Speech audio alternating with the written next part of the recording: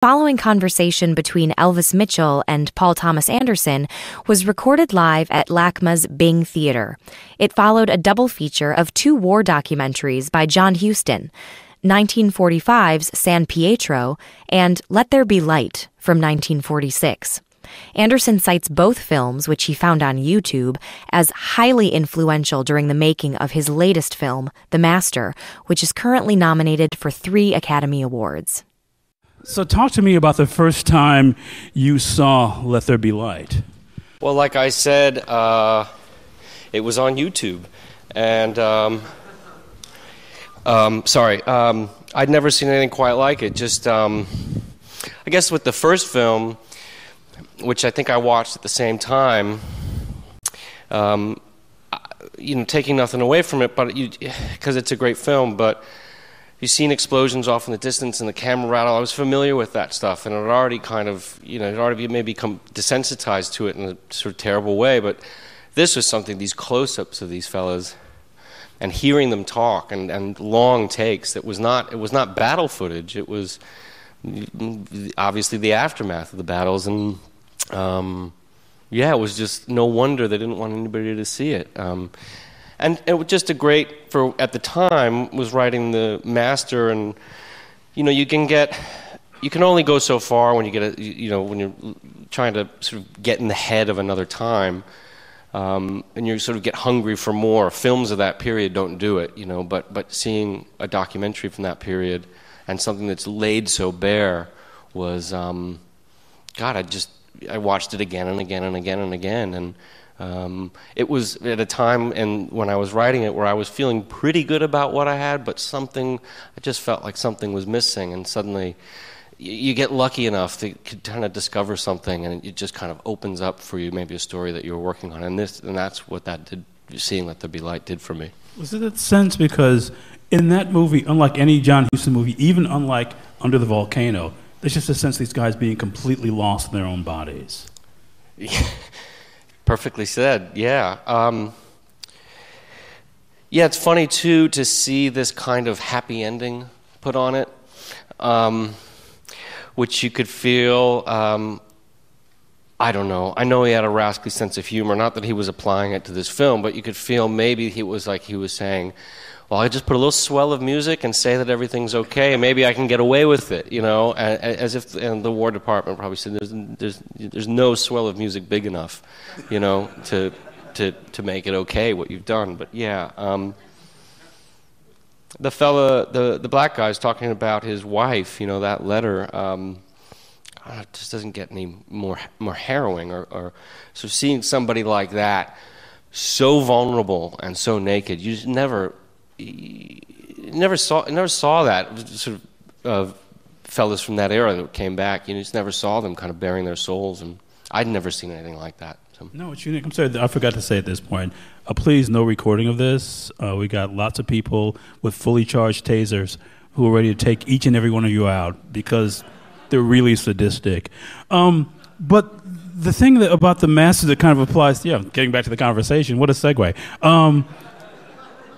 The thing that really I feel from Let There Be Light in The Master is that your movies before The Master, death was always kind of like something, kind of a specter in the background. But this movie kind of starts with a guy recovering from being surrounded by death. And that really seems to have influenced the way The Master starts to me. Yeah, for sure. I think, too, in a practical way, just for making that film, was like, you just ask yourself, are you gonna go shoot some war footage and stuff like that? And that's a real big investment, not only of time and effort and energy and money, but are you going to be able to do something that hasn't been shown before? Do you need to do that? But just for that film that you're talking about, just one look at Joaquin Phoenix, like when you look at these guys, just look at these faces, and you don't need anything else. That's a sort of thought that just occurred to me there. But I feel like the Battle of San Pietro is, to me, the best part of that film. We're talking about this. Yes, you have all this harrowing war stuff, but getting to the end and you see these faces when you just this kind of relief. And it's not a relief, but it's faces. It's not landscapes and explosions, as haunting as that is. But the second you see the faces, everything just comes rapidly into focus. And Let There Be Light is exclusively faces. There's no war footage at all. So, and in those faces is all that kind of collateral damage from the battles. Right. Those starved kids with those lines under their eyes and those worry lines on their foreheads, and Let There Be Light. Those guys with just that pain in their faces. Yeah, it's pain in their faces, but also too, just something that's great about the film is how they do talk about it. Because there was always this sort of it was the generation that wouldn't talk about it, and they kind of kept it all to themselves. And so, I guess that's true. But here, these guys were really pouring their heart out. And there's the interesting thing of sort of watching these guys try to mess around with all these different methods about how they might be able to help them or cure them, sodium pentothal and hypnosis and Rorschach tests and all that kind of stuff. Which I don't know. Did it only make it worse, or did it help? I don't know. It didn't seem to help, but the funny thing was that there's so much confidence in each of these treatments that didn't really seem to do anything. Right. And in watching The Master, I mean... Well, I love the doctor, that kind of real nuts and bolts doctor, right? He's just like slapping him around, right? Just like a Tex Avery character is the doctor. It's like a cigarette hanging out of his mouth, and... the only thing he doesn't say is snap out of it. I mean, this is the only thing that's missing from Yeah, he stops just short of saying snap out of it. But for that film, for The Master, there was obviously it helped feed into ideas that eventually got into L. Ron Hubbard's head in Dianetics, which is how to work with mental illness. How to just work with the mind. That was the kind of thing that he got into, and I think he did spend time in naval hospitals. So he was obviously around all this kind of stuff. So whatever he was doing was not this entirely made-up thing. He was kind of around this stuff and funneling it into what he was working on. Yeah. Because when he's when Philip is questioning Joaquin, it's almost that same kind of things as doctors. He's like really trying to sort of probe this soft spot because he understands that there's trauma. There's that admission of trauma, basically, in the conversations, and it's really like watching these interrogations in this. Yeah, that's right. A lot of those things had been formed, in the script for The Master before I saw this, but it's that kind of lucky thing that it sort of helps verify maybe something that you've made up or you found somewhere else. It just helps you kind of feel like you're on the right path when I was seeing this stuff. And yeah, those kind of hard-hitting questions that kind of are meant to kind of break you down or get you to kind of to open up. Nothing entirely new. I mean, it's all kind of, psychology or psychosis, but sort of psychology bringing, yeah. I lost my train of thought. Yeah. Actually, I have a couple other questions. It's okay. Because in that sequence especially, have a little something. That'll help the toddy. There you go. I like when you're a little woozy on stage. Then I own you. Now you're Joaquin Phoenix. The cutting in that section reminds me of John Huston's cutting. I mean, what I was saying before, that where he said basically an edit came when naturally you would blink, and that kind of sort of cast iron cutting. This is the cut. This is the cut. This is a cut. Really is in that sequence. I mean, I'd never heard that he said that before. Absolutely, but that's great and makes sense to me. I think I respond to his films just how nuts and bolts they are. They're really kind of lean, mean fighting machines, and whatever it is, it floats my boat about it. I like that about his films.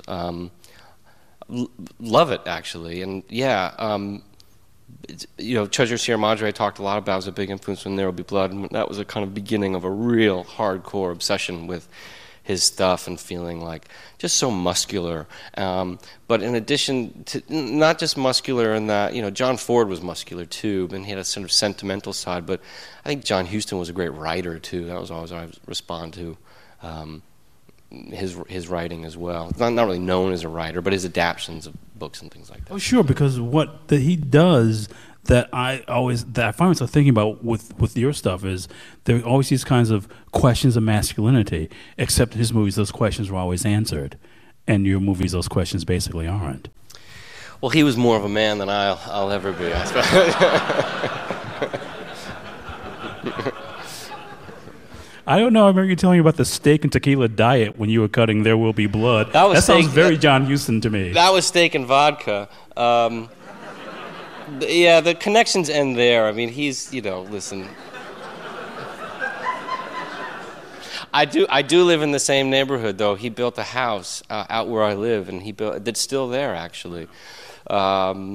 Great house, and he built it, and they ended up shooting Red Badge of Courage, and on the sort of backyard out where I live. It's not populated by a lot of houses and stuff, but yeah. So. Did you read Picture, the Lillian Ross book on? I did. Isn't that great? Yes, it is. Yeah. Because it's just one of the rare sort of looks into how entirely decisive he was. I mean, if you read that and White Hunter, Black Heart, right, you get a real sense of that thing. He always knew what he was going to do, and no matter what the cost. Yeah. And probably many times against what was better for him. I mean, he didn't. Which translates into the films, better or worse, really nuts and bolts, attack, and just like, a kind of streamline of vision. I don't think there was a lot of kind of poetic thinking or kind of, hemming and hawing that went on, and yeah.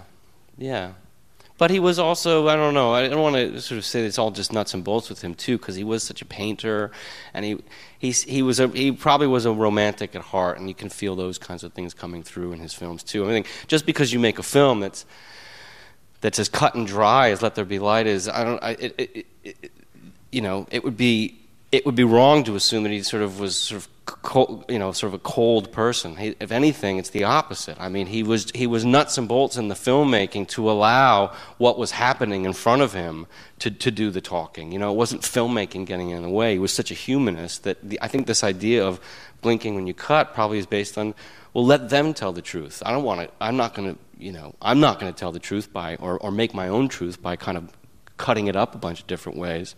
I'm going to let what's happening speak for itself. Did you like that, though, that precision in the cutting in that sequence, that question and answer sequence? Because that felt so new to me for you, that kind of just let's get on with this kind of thing. Well, I have to admit that that's probably just a function of being able to shoot with two cameras at the same time. So you can, literally on a computer these days, just press when you feel it. It's like less like in the old days. You'd sort of get two cameras, a big long scene. You're just, to get everybody matching and get rhythms right and everything else. And that's kind of which he did not have here. I don't know how they did. They must have had two cameras. I don't know. That's just a lazy thing. You can press a button and it's terrible. I mean, expose your laziness to this audience here. This is awful. It's more of a feeling, So it's like, when do you want us to look somewhere else, But it felt like that to me, especially just seeing that stuff and just also watching The Maltese Falcon again. Mm-hmm. Which really has that, and is at this incredible momentum, and there's a kind of something I don't often think of in your films, a real kind of narrative momentum in that particular scene, because usually it's sort of like playing out in terms of character, but it feels like it's building towards something like a real climax at the end of that sequence. Right. That's just yeah. I mean, was it on the page? No, it was on the page. You're talking about when they're asking questions back and forth. I mean, there's an inherent thing, though, in that, and then it is a cliffhanger. You're sort of, we're going to, and that's just luck of the draw to get a scene that can work like that, can actually work as a suspense scene and work as this dynamic interplay. But at the same time, you're learning something about this person, this character. So these kinds of ideas of screenwriting, plot and momentum and character and usually the worst scenes that you have to go do in a movie are the ones that will move the story forward. You got to stop for a second and somebody has to kind of say some really horrible dialogue about, well, the reactor, will blow up if we don't have, whatever it is. But they're necessary because you gotta keep, and it's like you just scratch your head the day that you have to shoot those. Like, how can we get this off without seeming like completely ridiculous? But a scene like the one you're talking about was just sort of, you can get, you get lucky that everything's happening at once. You're learning new information, and you're on the edge of your seat, and you want to find out more. And yeah, well, I won't get another one like that in a long time. That's just like it worked out in our favor. Yeah, because it felt, again, so unique for a movie of yours to do something like that, because the information is generally something that we have to learn over the course of the movie. Right, yeah, I mean, usually, yeah, exactly. Exactly. You know, if you sort of want to find out what the story is with somebody's mother or father, that's a whole thing, you know, but if you sit down with a Q&A, you know, you can fire questions. That's, I'm going to keep that in mind for this. For every question. Because the thing with the... So I should do it without blinking kind of thing. Like, or blink and I'll ask the next question. See, it'll work like that. But a movie we talked about since I've known you, and I've been talking to you now since Boogie Nights, is Baraka has always come up in terms of influence. And just kind of like the languorous quality at the beginning where there are longer cuts in The Master and in so many of the other movies. And I mentioned this to you after I'd seen Boogie Nights, and you went, yeah, Baraka's a movie that means a lot to me. Talk about the first time you saw Baraka and how that really kind of moved you. God, I don't even remember the first time I saw it. It must have been on DVD. I think on DVD. And I just loved it. I mean, I loved Koyaanisqatsi. I like in general movies that are just pictures and music or something like that, and that Baraka just kind of really did it for me. And then I saw it in the theater, you know, and that's a whole other experience. And it's always stuck with me. And I will, you know, anytime I get a chance to kind of drag somebody to it, I will do it, or I just go on about it, you know, boring people. But and The Master, I showed Joaquin and I were always talking about apes and animals and things like that for his character in that film, and I showed him the first shot of Baraka. I don't know if anybody's seen it, it's going to be boring, but there's a great shot of him. Good, all right. I remember the first shot, it's a monkey in the snow, and he's falling asleep. It must take like 2 minutes, you know, just to stare at this monkey slowly falling asleep, and it is absolutely hypnotizing. One of the best things I've ever seen, and I showed it to him one day, and I said, you know, and he just loved it too. I said, let's try and do that. So. Yeah, because when I talked to him, he said that by the end of the movie, you were calling him, you know, your pet monkey. And what trick are you going to ask him to do today? Bubbles, Michael Jackson's monkey. Yeah, it felt like that. Like, it felt like having a trained monkey that would. No, really. I mean, well, I think it fit. It was, you know, that was probably one of the ideas in the film. You know, whether we'd really talked about it or not. But what happened? You know, it's like Siegfried and Roy. Like, what happens if you have a tiger in Chris Rock's word that goes tiger? You know, it went tiger. I think there was discussions about that kind of thing, about, you know, having an animal, having a monkey, and putting diapers on it. And what's eventually going to happen is that it's not going to like its little hat and its diapers. It's going to like. It's going to bite you. It's going to get mad. It doesn't like it. And no matter how much it, you know, flips over and does. It's not exactly like the frog in that cartoon that sings. Remember the Michigan J Frog? He's not doing the Michigan rag. The Michigan rag, right. But it's more of like when Bubbles, who went f***ing crazy, you know.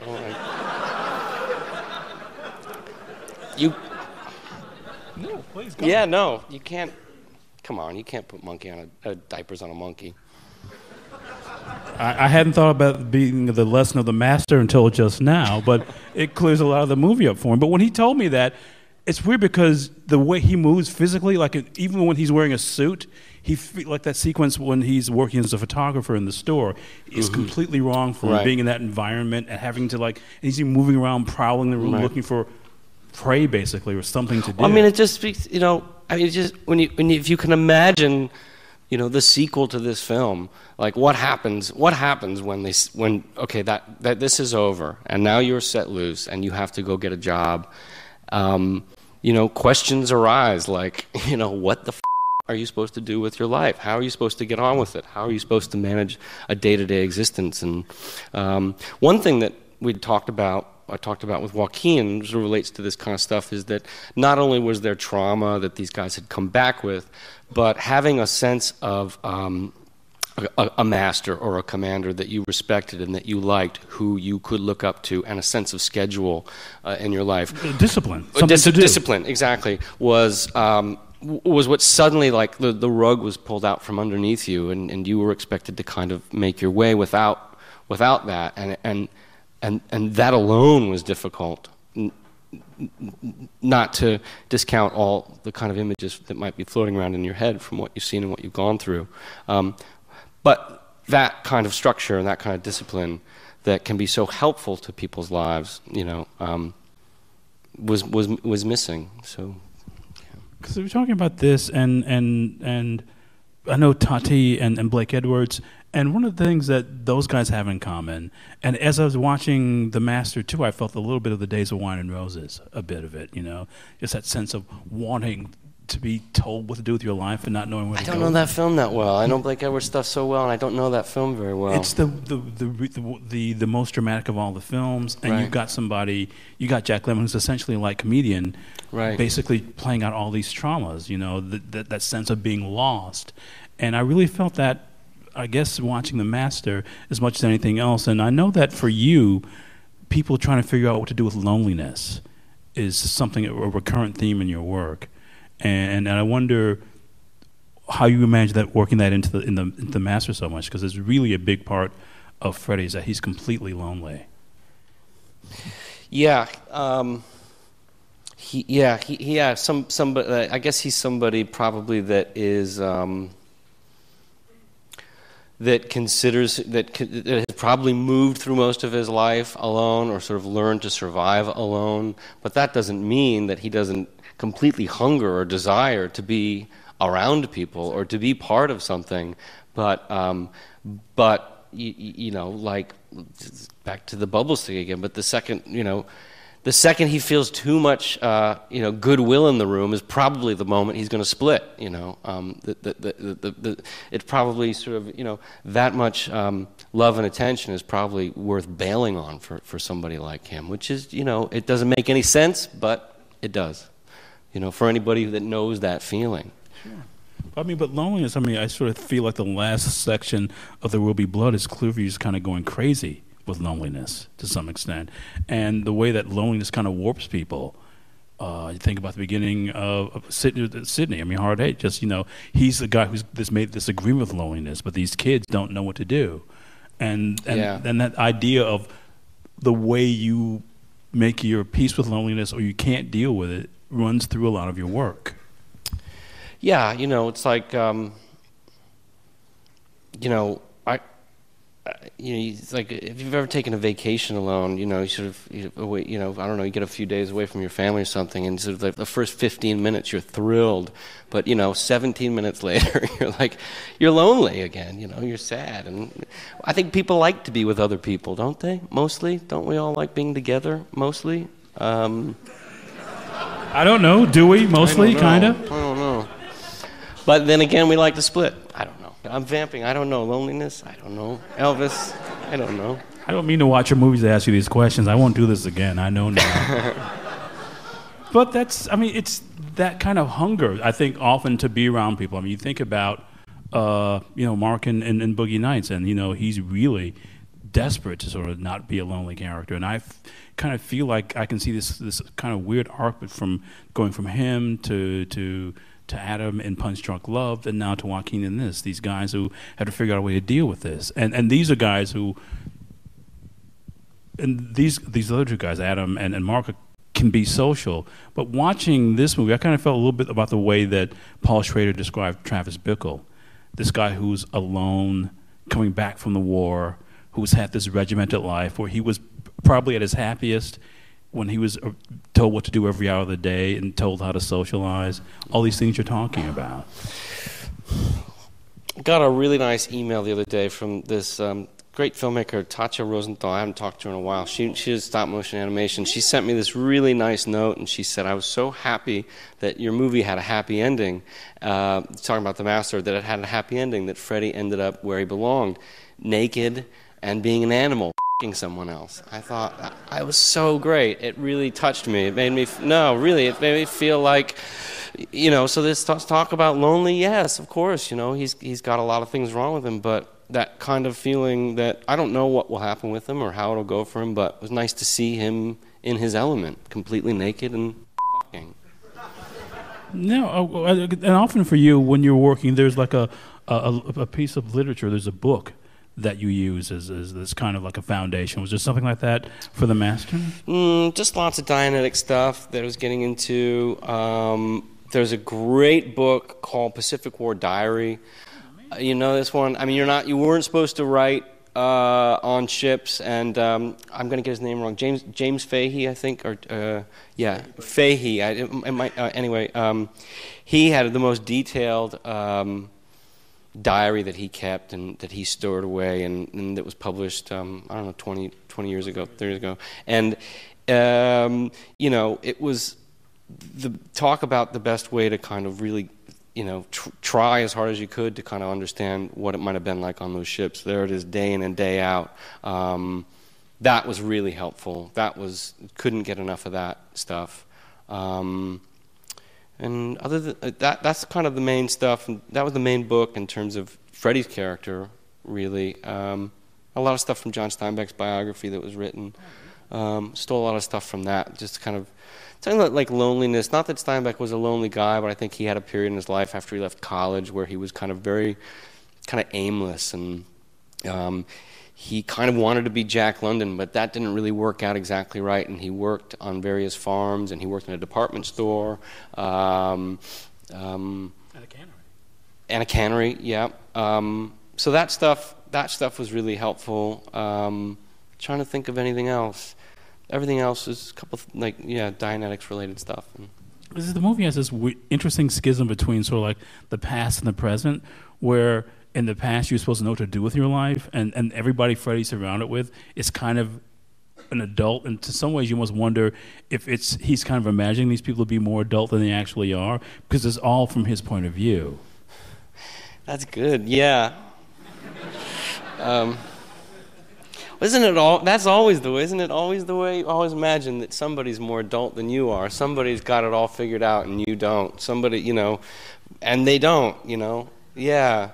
Because those scenes we see with that. I never thought of it that way, but absolutely, yeah. Because scenes we see that are not from his point of view, you can see that Philip just basically doesn't know what to do with himself, and his wife. That's a great scene with Amy when she's basically saying, "This is who you are, and this is what you're going to do." God damn it! Right. I mean, it's really amazing to see those people not from Freddie's point of view, to see that they aren't what they think he is. Right. No, you said it better than I can. And that's not something that I thought of, but there it is, and I think that's true. You always, you sort of always peer around the corner and wonder if somebody's believing in something that maybe they might have it all figured out, and maybe they do. I don't, I'll always be thinking somebody's got it more figured out than I do, for sure. Oh, sure. Yeah, and then you go over to their house, and it's like smells kind of like cat piss or something. And, like, I knew they were weird, Well, I'm not sure if it smells like cat piss in that house, but when he's in that great sequence when he's basically imagining all these women naked and there's a piano playing, that's sort of like. That's one of the greatest things you've ever done, just getting inside his head in that way. And if you looked at that guy sitting there, that's the last thing you would have thought was on his mind. What I like the most about that, thank you for saying that about it, I like what I thought, it's not really there, what I liked was that here's a person who seemingly could drink anybody under the table and, drink anything and still be standing. And here he is, crumbled into the corner, with somebody who's absolutely met his match, who, at the point when he's sinking and passed out, this guy's just getting started. It was that's what was my favorite part about that. Besides all the women and all that, was just like, he's still going. The master can out party Freddie. That one. But there's something very Steinbeckian about that too. There's all that thing in Steinbeck about these guys basically seeing who can outdo somebody. Yeah. And one guy semi-passed out with one eye open, watching these things going on around him. In fact, it's even that biography of Steinbeck that's there. Yeah. But it's also kind of a John Ford thing to have some to stop and start singing and dancing in a movie. It was just like every John Ford movie. I can't remember what director it was. It might have been Frank Capra. Somebody was saying something about John Ford, and he said, "Oh, Ford." When he doesn't know what to do, he just casts really long shadows or have people start singing and dancing. And now that I've said this to you, it's going to get in your head every time you see a John Ford movie. You're like, there's those shadows. Why are they singing? Everybody's dancing. And then he gets back to the plot again. You know. No, they sing and dance, and there's a fight. There's a fight. Yeah, preferably all at the same time with long shadows. Yeah. Yes, it's the Searchers. I mean, you can now name it.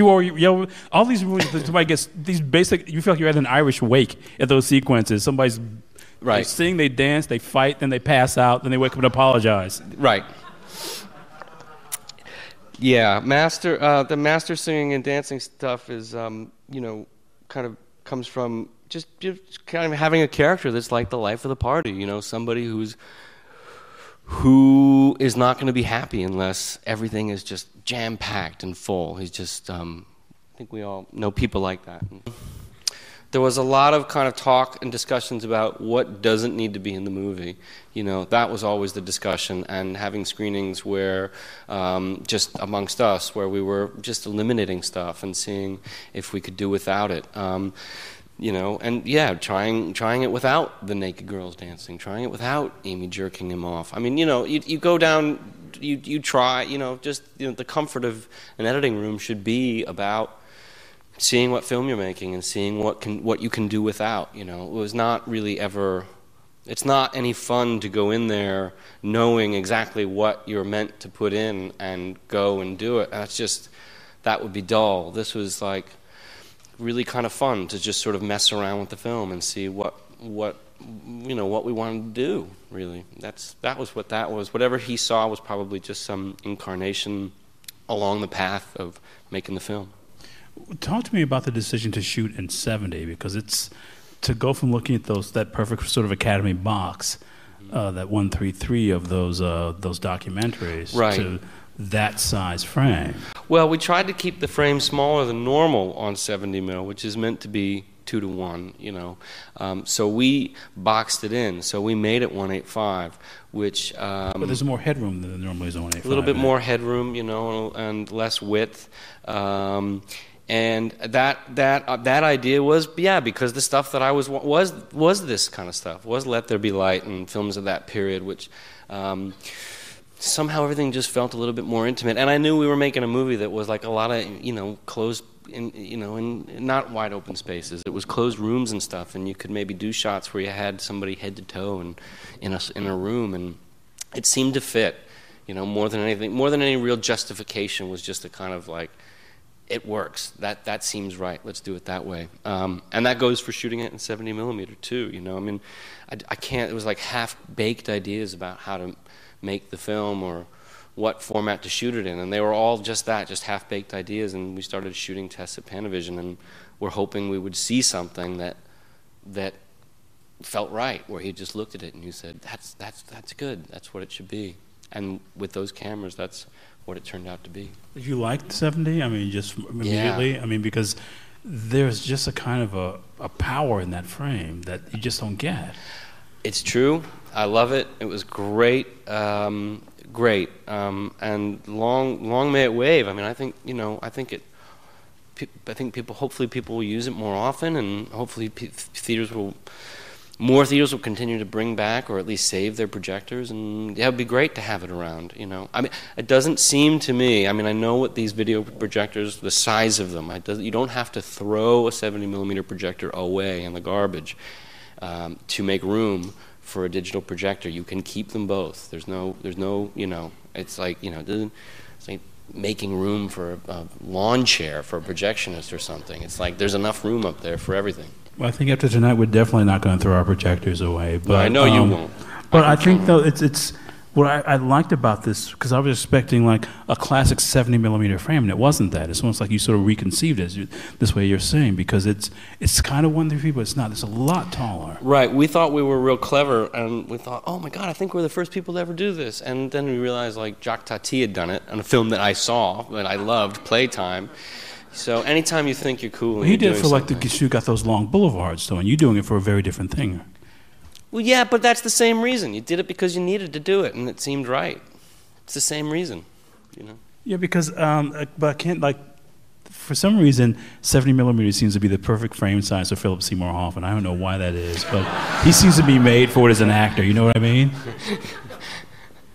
Is that a compliment? That's true. It's true. It's true. You know what? That should be a like a poster, or they would have done that in the old days. Absolutely, you know, like certain actors who of a certain sort of size as actors in terms of what they throw off, need a kind of frame like that. It's funny because I was just, I tried to walk around the Kubrick exhibit for a second beforehand, and they've got a great still of Charles Laughton from Spartacus, and I know Phil doesn't really know Charles Laughton stuff very well. He just doesn't. But they remind me of each other in their kind of, and not only their hamminess, which can be so great, but but don't think that that's just what they do. They can do everything, and that kind of skill as a comedian, as an act, as everything, and just absolutely watchable. And talking about needing 70 millimeters to film them. I think Charles Laughton was the same way. I just feel that way.